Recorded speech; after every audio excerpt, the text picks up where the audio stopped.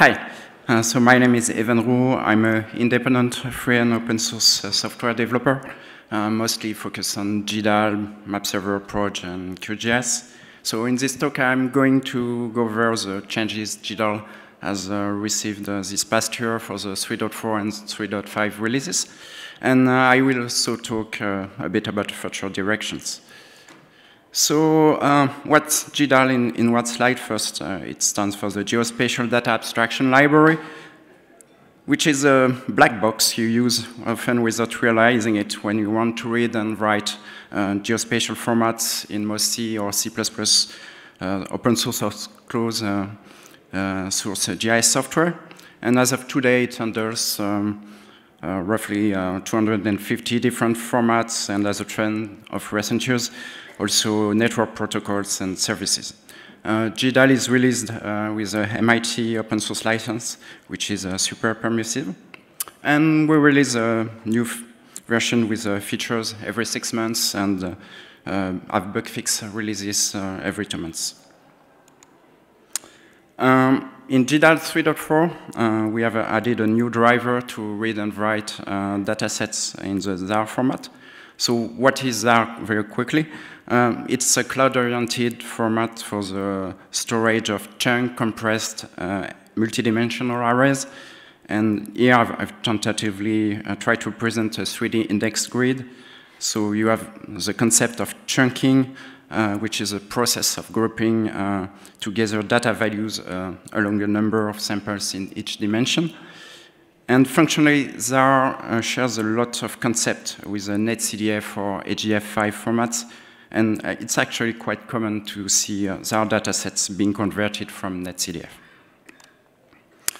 So similarly to netcdf4 and Zarr, you will have a hierarchical organization of arrays in groups. The values of arrays can be numeric data types, strings, compound data types, and some more esoteric data types. Metadata can be attached to arrays, and it's defined in JSON files.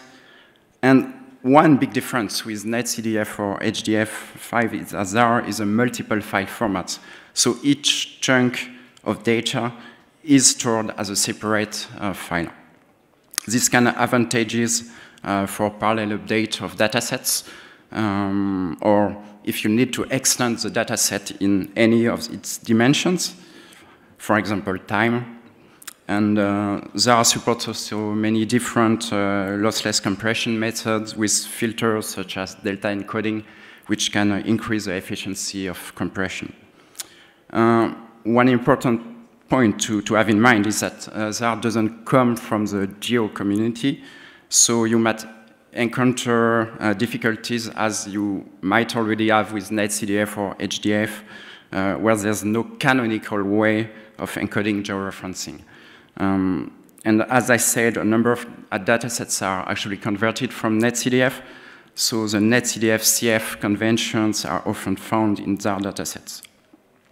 Also to be noted, the Zarr v2 specification, which is the one in actual production currently, has been submitted as a candidate for OGC community standard. So what's exactly in the GDAL Zarr driver? So it has read and write capabilities. It's natively written to use a new GDAL multidimensional API, which was an addition in GDAL 3.1. But it also supports exposing Zarr datasets as classic 2D raster for easier consumption. The driver also handles most common Zarr data types, so mostly the numeric ones as well as strings. And it works with both local datasets or remote datasets that are stored on the usual commercial cloud storage you use nowadays. The driver supports the current Zarr v2 specification, and it also supports the experimental v3.1. And it has support for CRS encoding as a specific metadata in the JSON files. And the CRS can be encoded as WKT or ProJSON. And in some scenarios, you can use multi-threading capabilities for parallel decoding of chunks. Here I've put a few links to the Zarr specification itself and the documentation of its reference Python implementation, the documentation of the GDAL driver itself, and a link to the evaluation engineering report of the OGC testbed where the driver has been developed.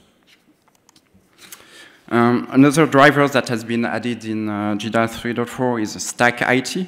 STAC IT stands for Spatio-Temporal Asset Catalog Items. So you are probably already familiar with it. But STAC is a family of specification and APIs for cataloging and discovering dataset metadata.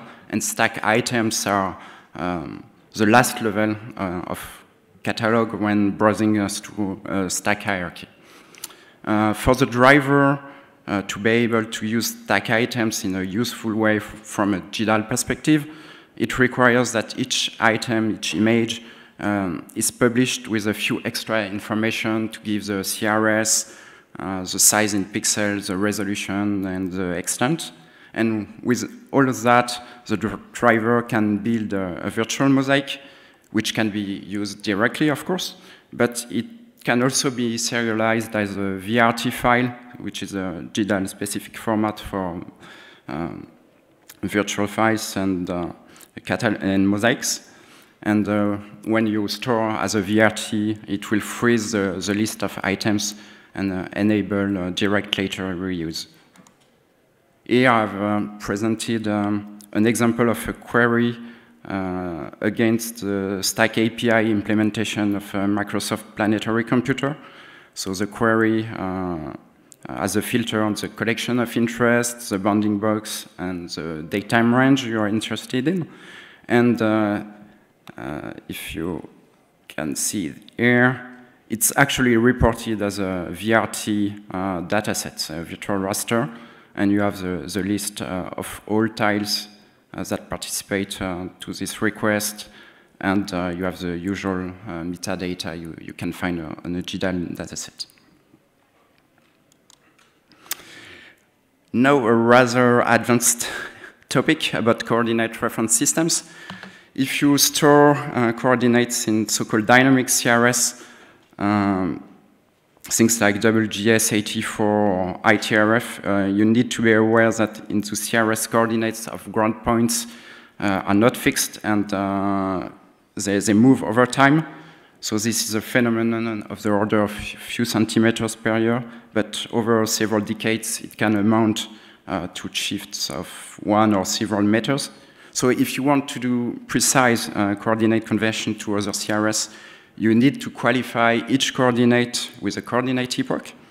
And most of the time, we are lucky that the coordinates of the same dataset are referenced against the same epoch. So in GDAL, we have decided to add an optional attribute with a coordinate epoch, which is stored in the OGR spatial reference class.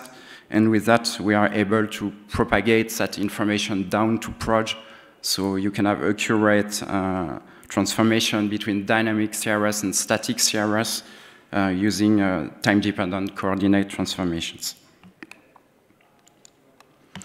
The main GDAL and OGR utilities have been updated to be able to specify a source and target coordinate epoch. And we have also worked with a format specification to be able to store that coordinate epoch in a standardized way in the few popular formats like GeoTIFF, GeoPackage, or FlatGeobuf. And of course, we have added that capability in GDAL own formats, the VRT and the XML sidecar file. That said, if you have the choice, I suggest not using dynamic CRS when you can, but rather use static plate fixed CRS to avoid all the complication of coordinate epochs and time-dependent coordinate transformations. Now let's go forward to GDAL 3.5, which has been released in May this year. So one of the big work items was adding a CMake build system. For those who are not familiar with CMake, it's an open source and cross-platform tool to address software compilation process. Up to now, GDAL had two different build systems, one for Unix-like systems and another one for Windows. So having two different build systems where most of they do is supposed to be common was maintenance and usage burden. Capabilities were not always identical, and option naming was not consistent between the two systems. Parallel builds were possible, but a bit limited too. So, and for developers, GDAL developers, they were lacking important features such as tracking of header dependencies. So the choice of CMake was really obvious to solve those issues, and particularly because it also has good support in IDEs such as Visual Studios, and users have been really crying for CMake for GDAL for many years, maybe 10 years or more. So the plan and schedule that was agreed with the community was to add in GDAL 3.5 CMake as an extra build system, close to the existing ones. The existing ones have been deprecated but kept in GDAL 3.5, sorry. And in GDAL 3.6, we will remove those past autoconf and nmake build systems to have CMake to be the only one. And actually, that's what has been done in GDAL master branch two weeks ago. So we are fully on track with the plan. Huge credits belong to Hiroshi Miura, who has provided the initial material for the new build system. And this was really an amazing contribution with all the dependencies that GDAL must address. And other contributors have also helped a lot to improve once it was merged into GDAL master. And I should also tell that given the many months-long effort this has required to be polished and usable for production usage, this wouldn't have been possible without the funding provided by the GDAL sponsorship program. Feature-wise, one big addition of GDAL 3.5 is the new GeoPackage and GeoRaw drivers. Both formats are open source, open specification of tabular file formats with data organized in a columnar-oriented fashion. So what does that mean? That is, information for a given attribute or given field is packed together in the file by groups of many rows, whereas most other vector formats are row-oriented. You can think of a CSV file, for example. And the columnar organization of Parquet and Arrow make it better fitted for data analysis, databases, or system. Parquet and Arrow have also grown outside of the Geo community. So there was a need to add Geo capabilities on top of them, and this is really what GeoPackage is. It's an extension of top of Parquet to define layer metadata like the CRS, the geometry type, as well as how geometries are actually encoded in the file. So in the case of GeoPackage, they are encoded as WKB. So what's about Arrow and GeoRaw? I'm not going to go into the details about the difference between Arrow and Parquet. They belong to the same ecosystem, but basically Parquet is more for long-term preservation and efficient compressed storage, whereas Arrow is more about in-memory processing and being able to transfer data between processes on the same node, and occasionally it can be serialized on disk too. Other notable features of GDAL 3.5 is that the GeoTIFF driver has been extended to the new codec using the JPEG-XL compression. The L in JPEG-XL means long terms, and it's the intention of JPEG-XL authors to have this format to be to have the same extent in time as a good old JPEG format, if that's ever possible. JPEG-XL is a competitor with other more modern image formats such as AV, IF, HEIF, and WebP. There are various online comparisons between those formats for those interested. JPEG-XL has both lossless and lossy profiles. To be noted that lossy JPEG-XL can be obtained by transcoding existing JPEG file without any additional loss. And when doing that, you will save approximately 20% of space. The GDAL driver doesn't implement that feature, though. JPEG-XL can support thousands of channels and bands, and perhaps the most interesting feature compared to JPEG is that it's really good for high bit depths data. So if you want to compress 12 or 16 bits data sets, this is definitely where it will shine. And it also has a reference optimized implementation, libgxl, which is the one used by GDAL, of course. You should also remember that or be aware that this codec is only available if you build GDAL with its internal libtiff library, because this codec is for now only in GDAL and has not been upstreamed yet in libtiff. GDAL raster core has been extended to support 64-bit signed and unsigned integers for raster values, and it's currently implementing the GeoTIFF key netcdf and HDF5 drivers. A new vector driver has been contributed for the proprietary SAP Hana database. You need also their closed source ODBC driver to have it fully working.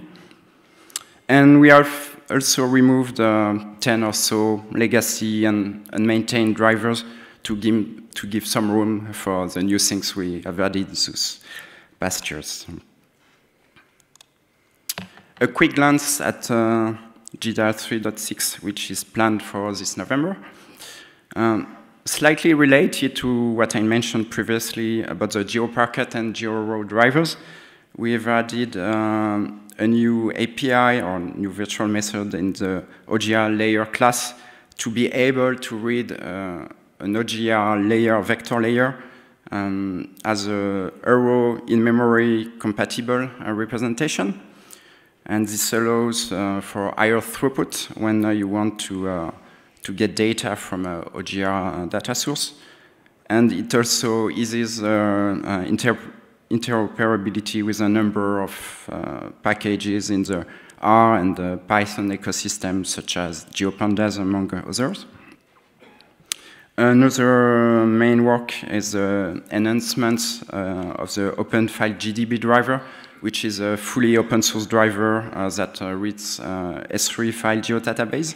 So now it has creation and update capabilities. You no longer need the proprietary SDK to do that. So it will make the interoperability with S3 software much easier.